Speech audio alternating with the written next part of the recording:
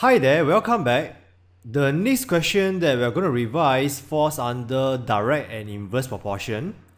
For part A, if y is directly proportional to square x, and if y equals to 6 when x equals to 4, express y in terms of x.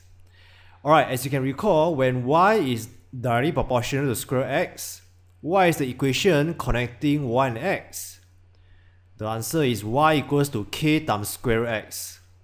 Can you recall? Alright, when two variables are directly proportional, this will be the equation. But if y is inversely proportional to square x, then the equation will be y equals to k over square x. Can you remember? Alright, so this will be the equation for y and x. Then you have to sub in the values, right, for y and x to find the value of k. So when x equals to 4, y equals to 6. Alright, you get 6 equals to square root 4 times k. And square root 4 is 2. Alright, so k will be 6 over 2, which is equals to 3. So therefore, the equation will be y equals to 3 times square x. Alright, so for part A is pretty straightforward. And now for part B. Hence, find the percentage increase or decrease of y when x increases by 300%. Alright, hence means we got to use the previous part answer. Okay, so let's denote x0 as the starting value of x. Okay, that means this will be the value of x before it increases by 300%. Alright, so if this is the starting value of x, then y0 will be the starting value of y. Can you understand? Alright, so basically we just label these two x and y to be the starting values. And now, when x increases by 300%, what's going to happen? Alright, when x increases by 300%, the final value of x, which is xn, will be equals to 4 times x0. Do you know why?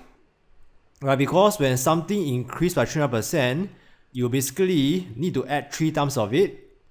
Alright, so when you have x plus 3 times of x, the answer will be 4 times of x. Okay, so it means that xn will become 4 times x0. And now you got to substitute this whole thing into the equation over here. Alright, so yn, which is the final value of y, will be 3 times square root 4x0. And now you break up the square root 4 into 2, right? Because square root 4 is 2. Okay, you bring it outside. And the reason why we do that is because when you take 3 times square x0, this whole thing is actually the same as the starting value of y, right, which is y0. Okay, so in other words, the final value of y will be just 2 times the starting value of y. Alright, can you understand? In other words, when x increases by 300%, the final value of y will be simply just 2 times the starting value of y. But is this the answer? No, okay, because they want the percentage increase. Alright, obviously this is an increase, it can't be a decrease. Alright, so to find the percentage increase, we take the final value of y minus the starting value of y, then divide by the starting value of y times 100%.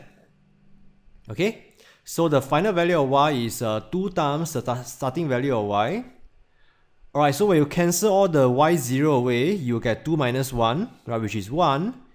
And 1 times 100%, you will just get 100%. Okay, so therefore, the y will have a percentage increase of 100%.